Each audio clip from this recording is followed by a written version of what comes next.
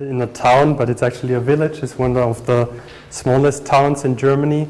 And I live at the outside, you know, where you have a lot of green. And I am a geek. And there, you know, people feel like I'm a geek. And it's nice to be here because everyone here is a geek. And so here I really feel at home. My talk is about marketing is for geeks, and assuming that I am or perhaps was a geek once, I think I can really talk about this topic and know it well. If you have any questions or want to contact me later, then please free to ping me on Twitter. So before we delve into the marketing side of my talk, what actually is a geek? And here we're talking about a special species. It's the developer geek. You know, there are other geeks and nerds on this planet. And this is one of the geeks that we could rarely shoot a picture in the wild. You know, you cannot really find them because they hide in buildings and in front of computers and so on. So we did an analysis of how they live. You know, so we found it's definitely a mammal. And this mammal builds its microhabitat with this technology stuff, computers, how they call them. And the interesting thing is that they try to change their inner working, you know. Either they change the hard drive, for example, or the software. And then they can sit long hours, so something must have happened in this area from an evolutionary perspective. And they really drink and eat very little. They can sit in front of their microhabitat for hours and then don't really need to drink or eat a lot. Then we found that it seemed they're sensitive to light. They always have the curtains down. But we're not sure yet. That might also be to protect their microhabitat and to better interact with it, because perhaps the light is a problem for the screens. We need to analyze that a bit more.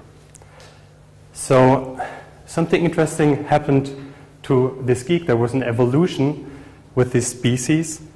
And here we have what we call the Geekus programmicus. And then something happened.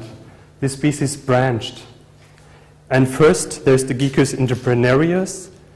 I guess you know, this is Monty Widenius. You know, he started as a geek, now he's a millionaire. I think $16 million a euro, that's what he won from Sun buying MySQL.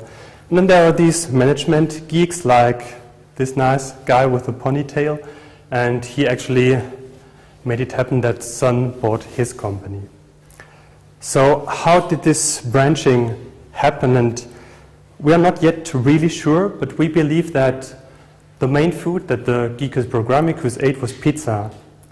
And there must have been one or perhaps more of these geeks who said, well, I'm fed up with pizza, let's go out and eat something else. So they went out and they had to start interacting with a social environment that was new for them. And we believe that they went for sushi. And this is where the whole thing started, you know, where these geeks really became, they were able to interact with with human beings that are not geeks. And today we have the Geekus economicus, who can, in the open source world, combine freedom, being a geek, looking like a geek, with being commercial, you know. This person, Richard Stallman, he says nothing is wrong about making money with free software. Okay, so this Geekus economicus, he has some new goals. The goal that they always had was do what you love what you do, program, develop software. But the new goal is earn a living with what you love to do. And to pursue these goals, you need to develop new skills. This is actually commercial open source. That's what we will talk about. And these skills are sales and marketing. And this talk is about marketing, and specifically open source marketing. So let's start with the marketing part of my talk, the 101 for Joomla geeks. I'll explain it in your words. We need to extend the class geek. We talk about the Joomla community, and the main functions we want to talk about, methods, is how can you raise visibility for your business that is related to Joomla, and how can you generate leads? How can you make money with what you're doing within the Joomla community? So let's first take a look at the Joomla business ecosystem.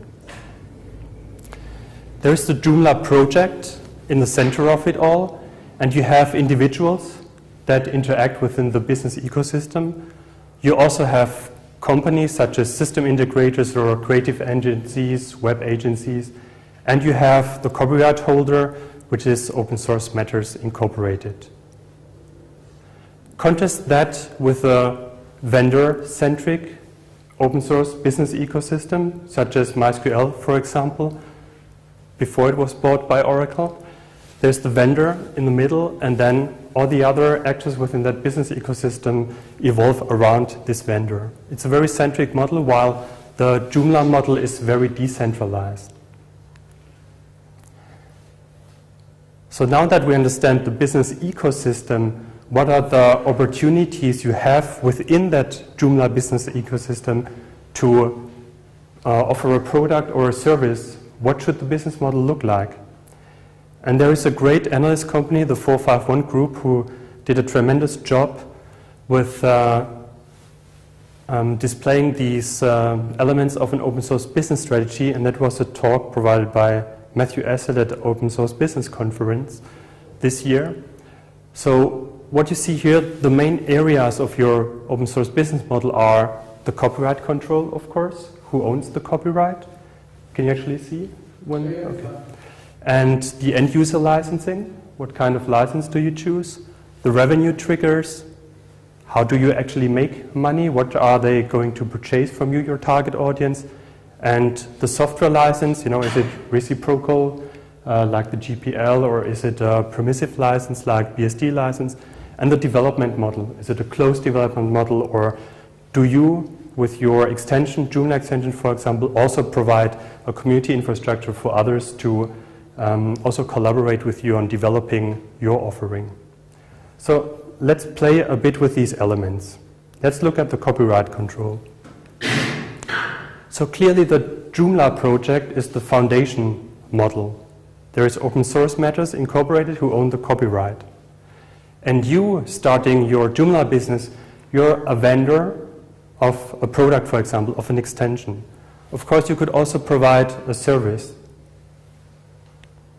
You could also, if you wanted to, set up a foundation as well with other Joomla businesses and then provide services or a product with a certain license.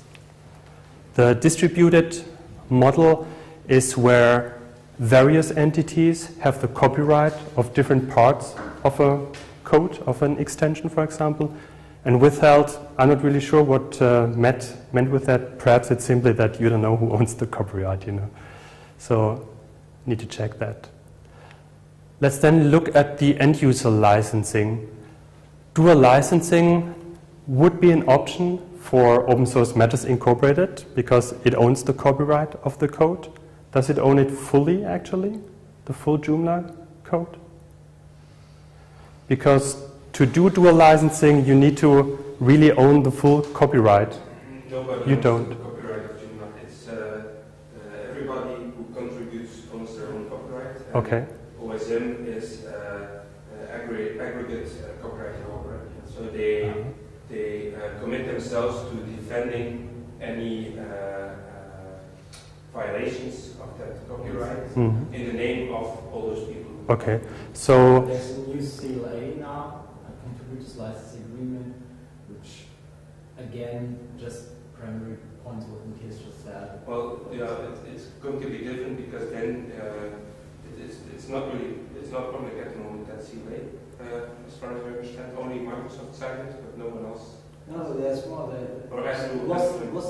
Who's made it public once? There was a discussion about it. Well, not to get into details, perhaps. In general, this CLA should be a public thing, but it's basically the legal thing from what you just said. Well, not exactly, because you can also actually transfer copyright to OSM. That's what they not do. I understand the principle, so I think we don't need to discuss any detail. Also, I doubt that the camera will record the discussion because you don't have a mic. Do we have a handheld mic? Okay. So as a situation okay, today, that's interesting. So the main question is, do contributors through the CLA, the Contributor Licensing Agreement, assign the copyright to open source matters, or do they keep it on their own, or is it they keep it? Okay, then the dual licensing option is not available to open source matters because there are too many copyright holders. It's not feasible.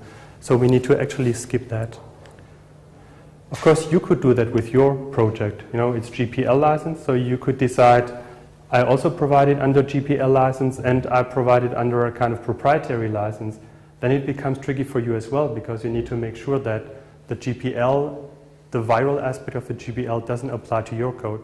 So if you do something with SOAP interfaces, for example, that's a gray area. Then you don't really interact with the GPL code. Then you could use a proprietary license and do this to a licensing model. But in the Joomla community, it's a tricky thing to do that.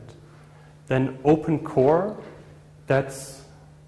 we could look at the Joomla project as the open core of what you provide. So on top of the Joomla project, you could provide let's say an intranet for the automotive industry or whatsoever. So you could create a vertical industry project on top of that, make it a package, you know, where you say Joomla is the open core and I build the rest around it, which is either proprietary, dual license, whatsoever.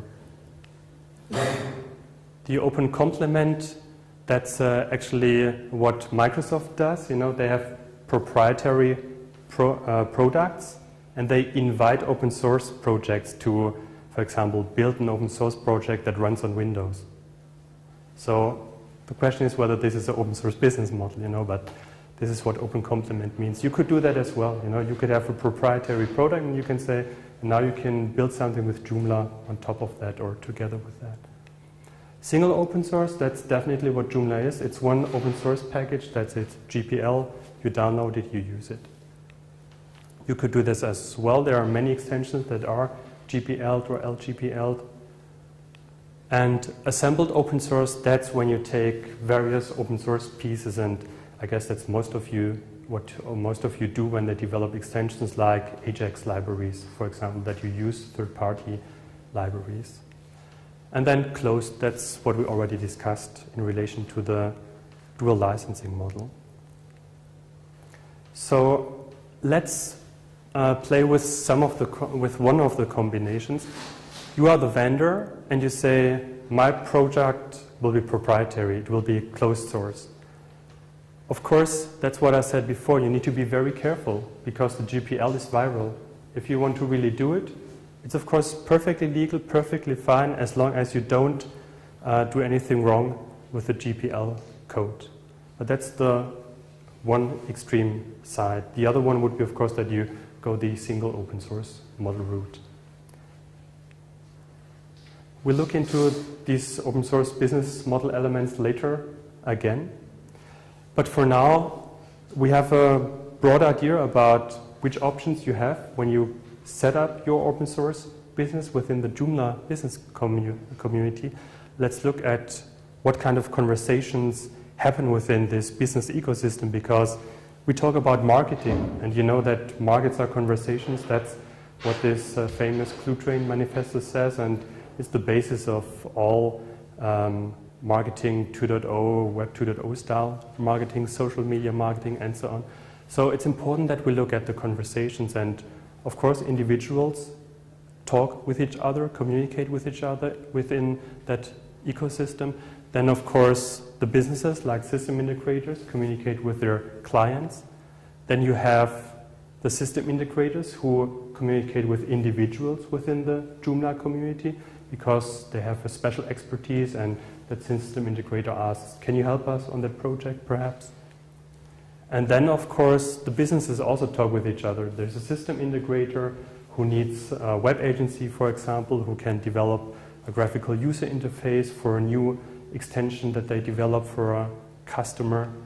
And businesses communicate with open source matters, with the CLA, is something we talked about, sponsorship, and so on. And then we have, of course, individuals who communicate with open source matters. And that's all within the Joomla community. As you see, there are clients who are outside the community, you know, they simply don't care. They want to buy something from the businesses and you implement it and that's it for them. They will not join the community. But there are clients today who are actually interested in the community aspect as well. So they might have in-house developers, for example, and they check the software and they say, well, we think it's good, and then they contact a system integrator or a creative agency to help them implement the project. So there's also some interaction going on here. But it's important that you look at conversations as those that happen within the community and those that happen outside of it. Because some clients talk with each other outside of your ecosystem, and that's of course what you want. You want word of mouth marketing. You want one happy customer to talk with another one in the same industry, for example. And then they come to you and say, can you also help us with a similar project? And then of course there is the press, the media, and your clients, they read certain magazines, for example, or online portals, news portals, and you of course want to be in the press that they read, so that you get visibility, that they hear about you, what you can offer to them. Same goes for trade fairs. You want to be at trade fairs where you can meet your clients. And this is an important distinction because as a geek, as a developer, you understand this ecosystem very well, but you might have trouble understanding things outside of that. And this is where you can have a great effect from a marketing perspective and gain visibility with little financial investment, simply by helping out in the forums, by developing an extension, offering it at the Joomla extension directory. But here, this is outreach.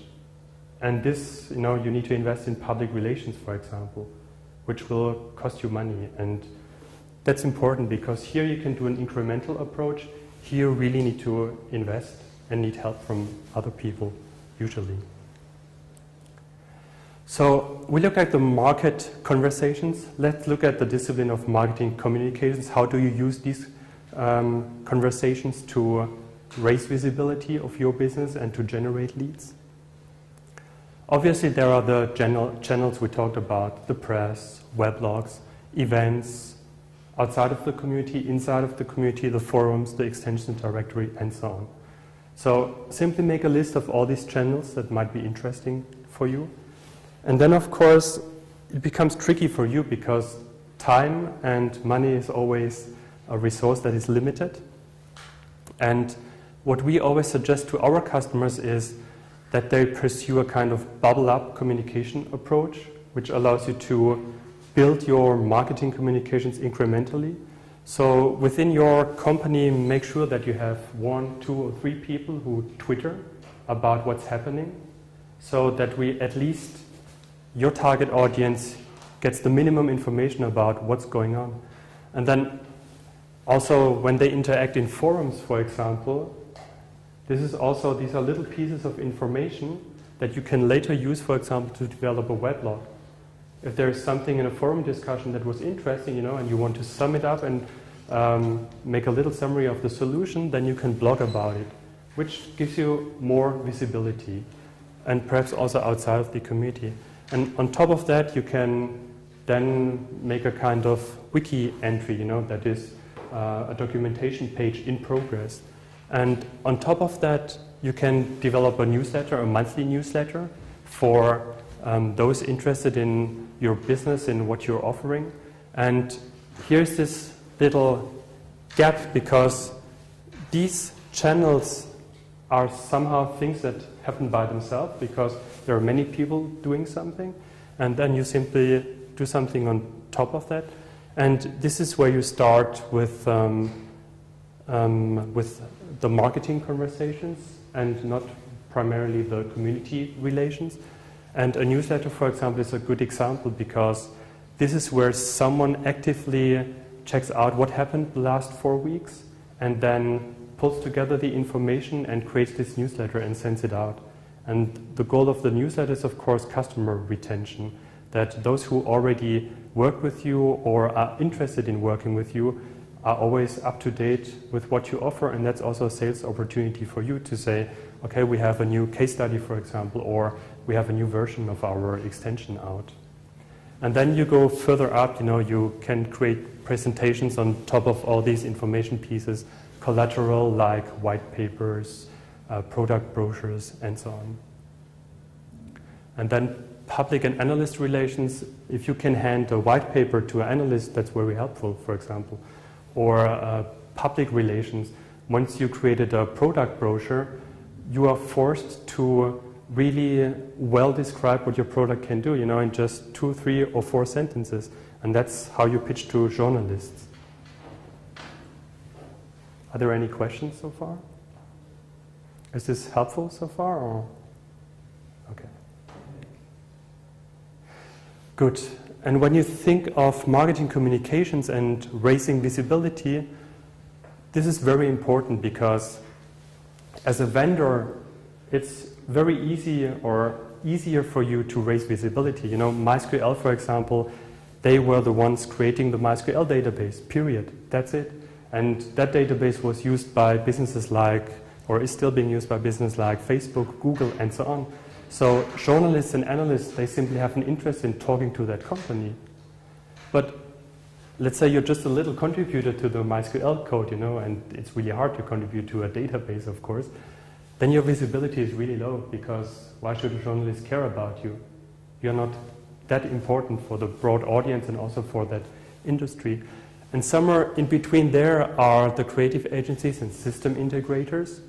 And this is now the tricky part. As long as you are someone who only provides services, you're not that interesting from a public relations or analyst relations perspective, because there are so many companies providing services. Why should they care about you?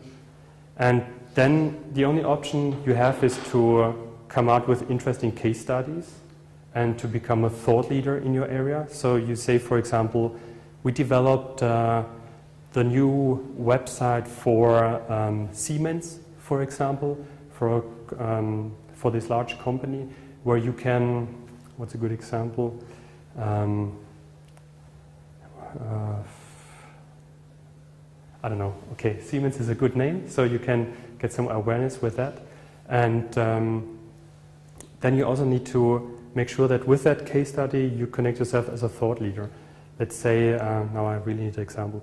Siemens is, that website is about, you enter the product code, and you get information about how ecological that product is, or like what Nike and the iPod Touch, this Nike, what's that product, where you go running and then it automatically transfers information to your iPod, and then you can see it on a website, for example. If you did that project, that would be very interesting, because then you could become a thought leader in that area and say, well, that kind of technology is interesting because it connects, it provides this information to in sports, to people who run and so on. Okay, I'm talking myself into trouble with these examples, but I hope you get the idea. What is a thought leader? A thought leader is someone like a person who, in his area, has ideas and communicates them where others say that could be interesting. That's something I like. For example, if Steve Jobs, in an interview about 1 year ago, told that tablets will become more important in the next 2 to 3 years, then everyone would say, okay, we need to develop a tablet before Apple actually does. We know that most of them failed because the tablets were not that good. But Steve Jobs is a thought leader, because in his area, consumer products, he repeatedly showed that he is very good. So it's not an advocate, it's more about ideas and about projects or problems. You can be a thought leader by saying something will not happen, for example. So when we do thought leader campaigns for our customers, they usually say, oh, well, I don't really know a lot in that topic. And then we say, well, what's your opinion? And they say, I don't think this will happen. Then we say, then say it. Because you can be pro or con, You're still a thought leader. You say, this will never happen. Tablets will never gain any ground. And the newspapers will lose, they will be dead in 5 years. And even the tablets will not rescue them. Then you're still a thought leader, You just have a different opinion. Did that answer your question? Yes. Okay, great. So, as a system integrator, for example, you could think about creating your own product or a Joomla extension, Let's say over 3 to 5 years you developed customer projects, individual projects, and then you say, well, we could take these parts and make it a generic product and offer that, like intranet, project management, combining document management and so on. Because you believe there are a lot of companies who need something like that. And then, of course, for you as a service company, this is tricky because when you offer a product, you need to do upfront investments. First, you need to build the business model. You need to be sure that it really works. It's a risk for you. And you need to create a website, for example. You need to invest in marketing. And all this upfront investment, you're not sure whether it pays out. But your services, when a customer comes to you and says, well, can you please develop that for me? This is money you get almost immediately from them once you're done with the work, But with products, it's a risk. And it's very hard to achieve, actually. So it's easier to start with a new company, for example, developing that product if you're really sure you want to do it. Okay. Next is the go-to-market strategy. And there is this elephant that snake that ate an elephant. And that's something that you will find in a book called Crossing the Chasm by Geoffrey Moore. It's a really great high-tech marketing book. You should definitely read it. And what he says is that in the adoption of a product, there are different psychographic groups. The first one are the innovators. They're crazy about everything new. These are the Apple fanboys, for example. These are people who don't care whether something is absolutely stable or not. Most people knew when the first iPhone came out that there will be bugs, they didn't care. They simply wanted it and tried this new technology because it would revolutionize their working with others, their interaction with others. So here, the innovators and early adopters, they like the revolutionary aspect of a product because it completely changes their work process, for example. But here, from that chasm, starting with the early majority, they don't want revolution. They want evolution. They don't want that product to completely change their work process. They want it to support it with new functionality. And this is tricky because the early adopters and innovators, they read blogs and TechCrunch and that stuff, and they like to hear about what's new there. And the early majority think of a CIO, who sees, okay, internally we would need that kind of software. It's not out there in the market yet. But there is this small company who developed it, and it's something they offer. Maybe we should invite them. And then you should not speak geek talk, You should not speak about, and this functionality, we developed it with SOAP, and it's just great, this is XML, this is fantastic functionality. You need to say, okay, our product saves you 30% of your time, and your investment will pay out tenfold because blah, blah, blah. This is what they want to hear. So if you want to cross that chasm, you need to start thinking business benefits and not tech talk.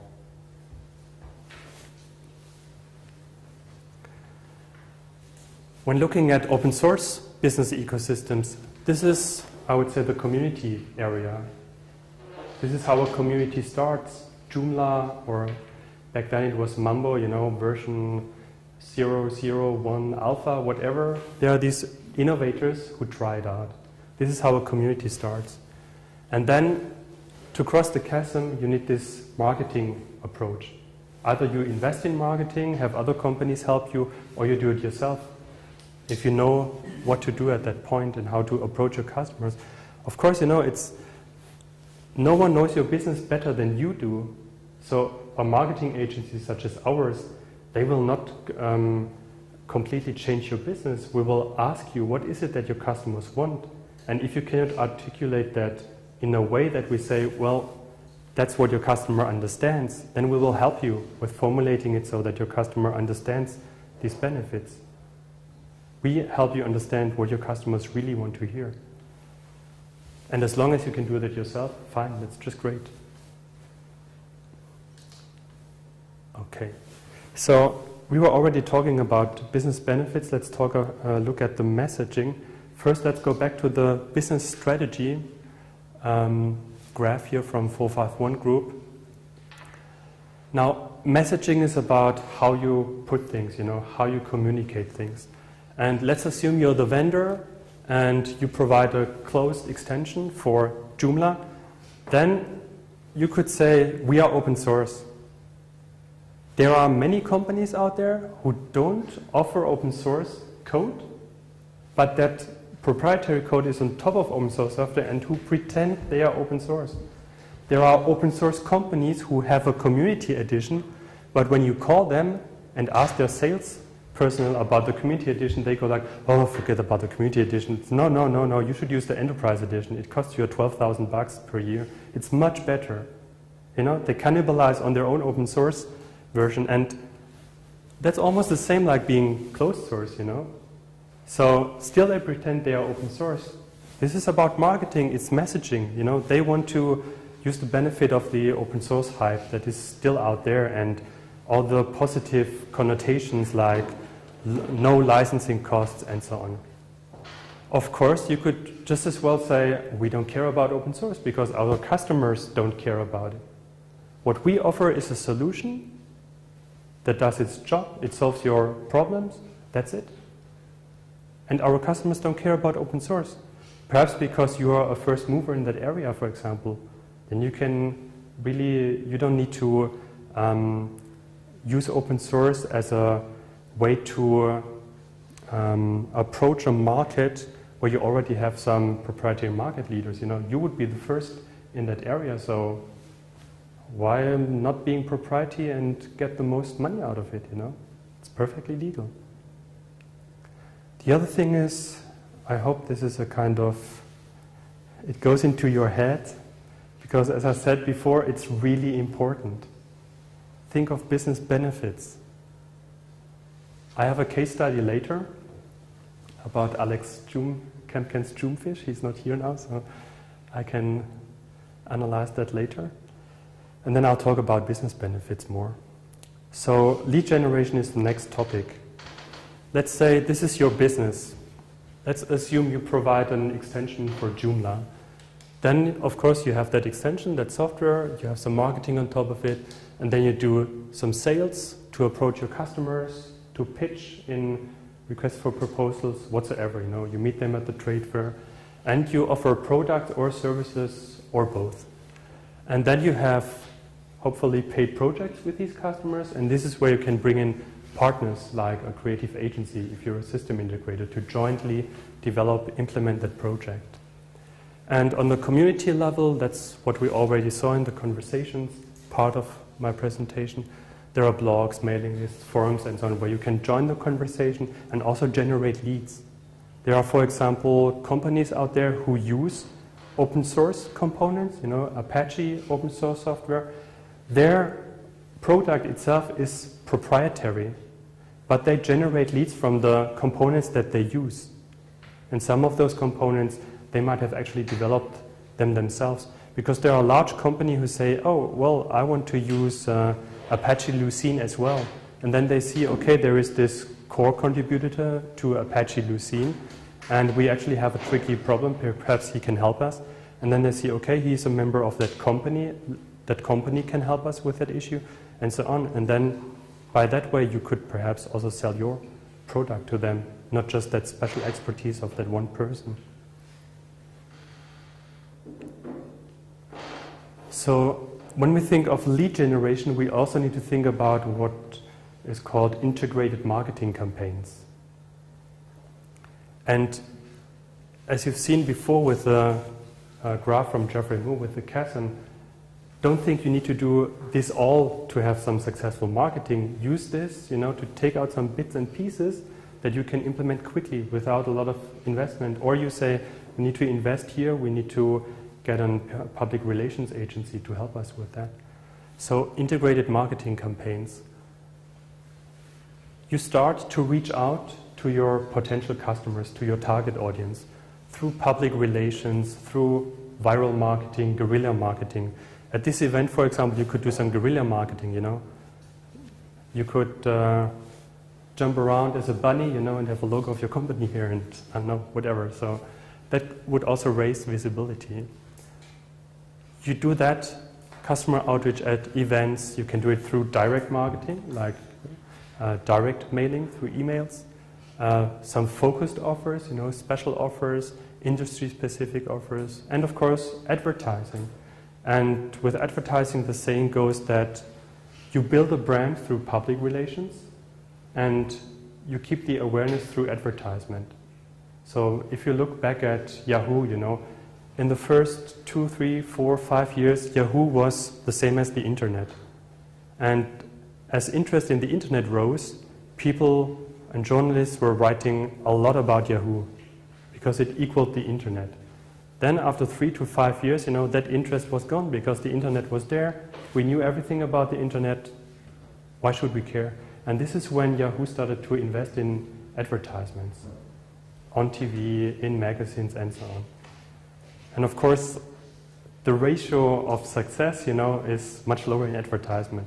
You need to have advertisements 40, 60 times in a magazine until people really see this advertisement. It's a lot of money you can burn there. So the next step is marketing communications.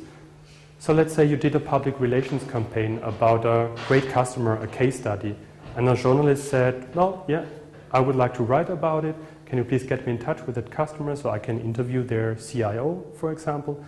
And then he writes this nice article on that online portal, links to your website, and what's next, you know? Now you should provide a case study, for example, for download or on the website, plus register for our webinar link, for example. And this is how you can get interested parties to provide their contact details to you. And so they will also join the webinar. You can present your expertise there, and you can generate a lead that way. And the last part is the sales, the lead qualification. Sorry. Yeah. I've seen landing pages. What do you mean here in this context? With landing page, for example, let's say the new major release 3.0 of your extension is now available. Then we suggest that you make one page from that. Could be on your website or dedicated, under a dedicated domain, where you market that new product, because in your press release you would link to that landing page, and this landing page is especially geared towards your target audience. So you provide links, you know, to a webinar, for example, or you provide a video there that explains the new features in 2 minutes, for example. It's like an information hub where you enter your information about your product, and then you provide different links for your target audience.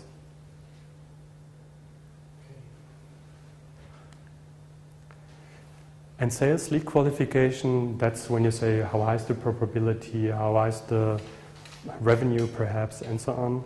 And then you decide, okay, do we want to go follow up with this potential customer or not? And hopefully you will also close a sale. And of course the sale will then again have an impact on your awareness raising work, because if you gain a new case study, you can start it all again. Or if with a new customer you develop a new feature for your software, you know, you can promote version 2.1, 2.2, and so on. Okay, now let's look at the Joomfish project of Alex Kempkens. He's also a member of our freelancer network, Init Marketing. We are, I think, 11 people now worldwide who help with open source marketing, public relations, marketing, community development, all the main areas.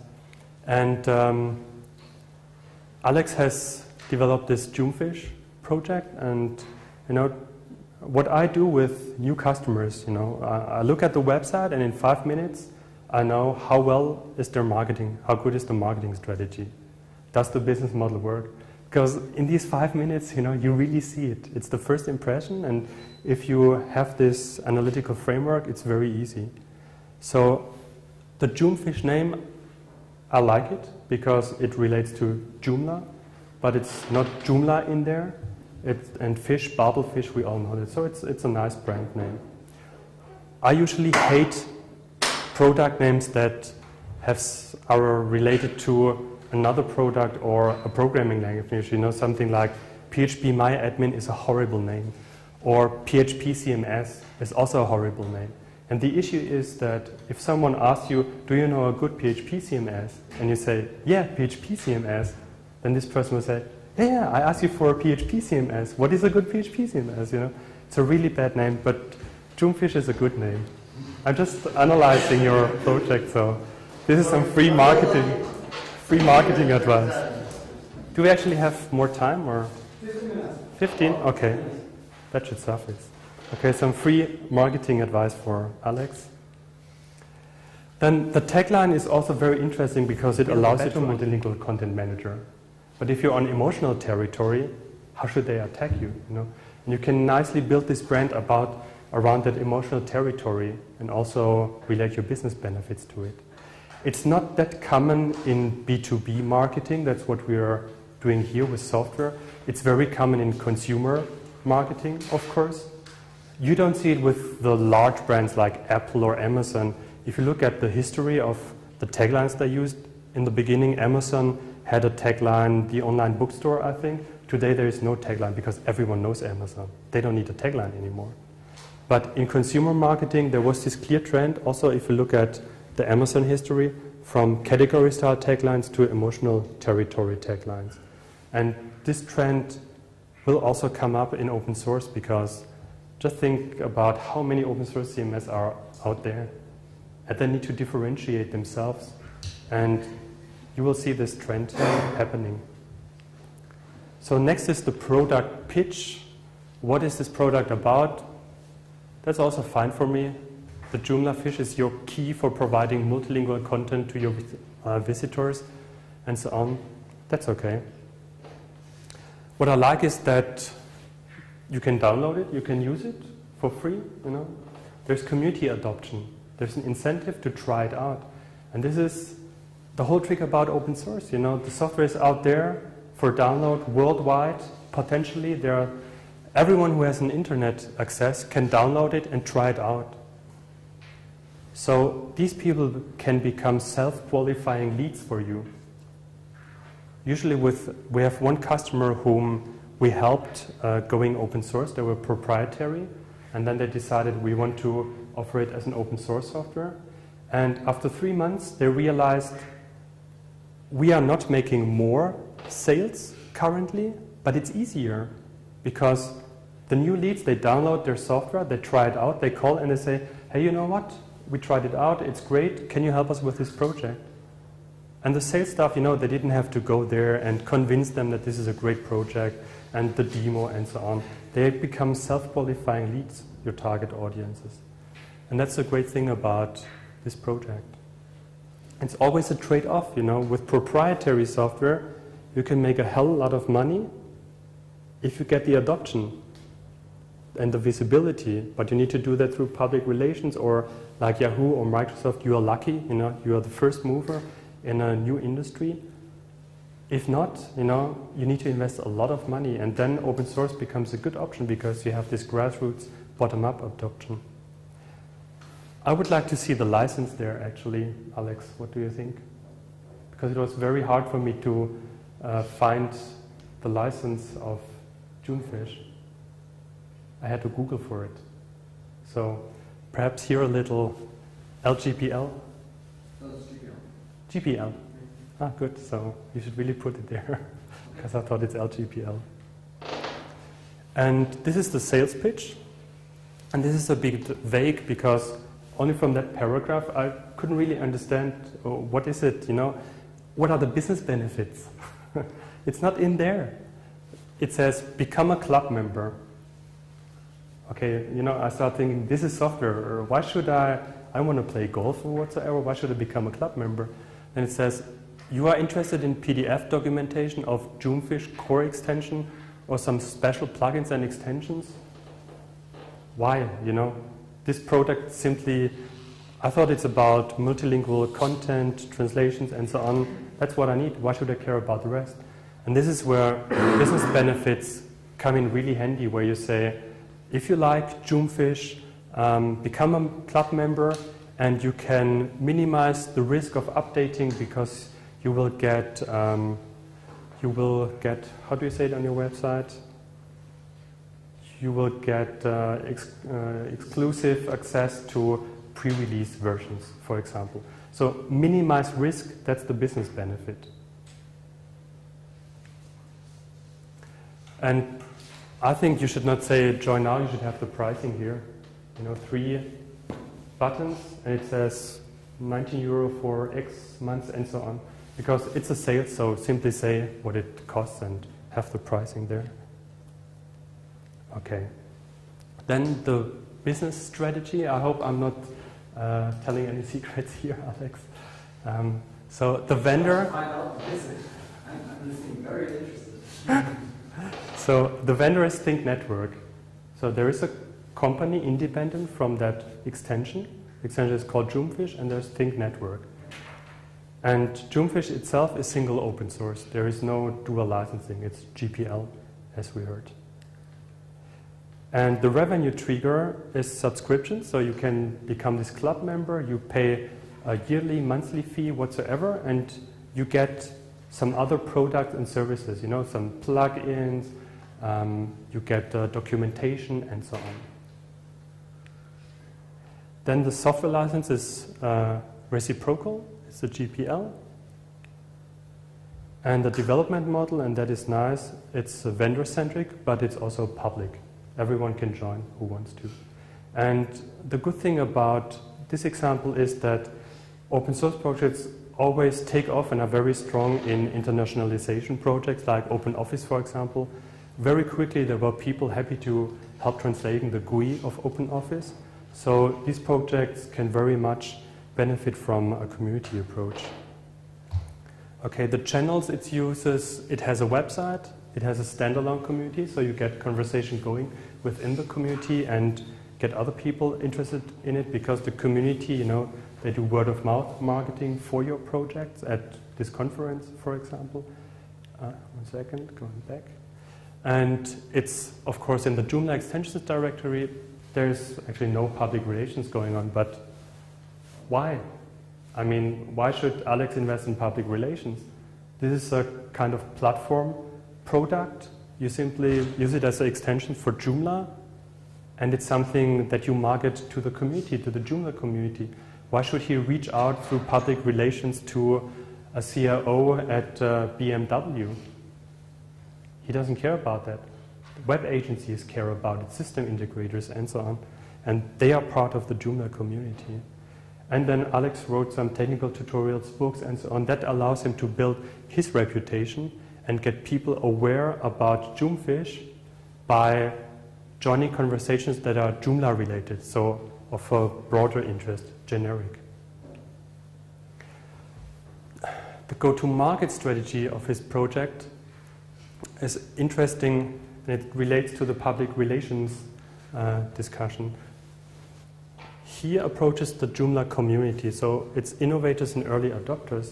But as the Joomla community was growing and keeps growing, there are more early people from the early majority also joining the community. You remember that conversations graph where some clients were outside and others were inside, like in-house developers. And this is how the Joomfish project benefits and can cross the chasm without a lot of marketing talk, so to say. Because as the community grows, the more early majority people will join it. Those who are risk aware, who want evolution and not revolution. But my mantra is put more business benefits in there, because they are very critical to cross the chasm, because they show that you understand the early majority. And actually, I didn't tell you this, this means where the money is, you know. Here you make little money, and here you make a lot of money. And the laggards are actually those who buy your product because everyone buys it, you know. They use the internet because everyone uses it. But there are 60-something or whatever, you know, 3 more years until they retire. Why should they use the internet? But everyone does it, so they have to do it as well. And the lead generation is also interesting. There's the Joomfish project or extension, and it's a product plus subscription, and that gives you a nice recurring and scalable revenue. Because as we know, earning money with services means that you're always dependent on your customers. For quite some of our customers, our marketing customers, who have a subscription model, sometimes also in combination with a dual licensing model, the subscription basically saved their ass during the recession. During, at the end of 2000, was it 2008 when Lehman Brothers? Okay, already a long time. Okay, so at the end of 2008, all open source companies I know, they didn't have any new leads. There was no new revenue coming in. And if all that you sell is services, what do? Because once your projects are done, there's nothing you can do. And those who sell a license or a subscription, well, they have this revenue, it keeps coming, and they can survive this period. So the subscription or dual licensing model is very good to go through these hard periods. Of course, there are also customers of ours who have a pure open source play and provide services only, who make tremendous money currently, because due to the recession, people were looking at open source, especially in large enterprises. This is a clear trend. Okay, let's continue with lead generation of Joomfish. 1 more minute. You? 1 more minute. Ah, okay. You had a question? Okay. Okay, I'm almost done anyway. So the Joomfish project gets a lot of visibility from the Joomla project because it's in the extension directory and so on. And that is an open source community that basically is a global market for Joomfish. So by using, so to say, the Joomla community, Alex doesn't have to do any outreach globally, It costs a lot of money to do PR in the US, in Europe, perhaps in Asia, whatsoever. And especially for a project that is about multilingual content, the global market is essential. And the good thing is also the Joomfish project raises awareness of Think Network, because people who get involved with the project, they know, okay, this was developed by Think Network, so Think Network must be a really good Joomla company. And Think Network provides services, so this means that there are even people approaching Think Network for services that might be not related to Joomfish at all. But they heard about Think Network due to the Joomfish project. So this is how, I'm not telling any secrets, right? This is just from looking at your website. Yes. I guessed, yeah. So he has some nice recurring and scalable revenue, that lets him sleep well during the night. And then he has this high margin consulting rates. Not sure if that's true, but that's what you try to achieve. So by productifying some generic functionality that he developed for customers, he could develop this lead generation model. And of course, the Joomla project itself also has an impact on Think Network, because Alex as a person is also active within the project. Okay, that's it from my side.